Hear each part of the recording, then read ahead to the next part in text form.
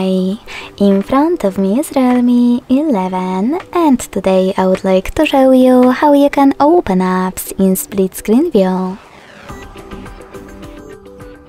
Begin by selecting one of your apps that you wish to use in this view and accessing it in the background. In order to do that with Trick's navigation, select this button with 3 lines.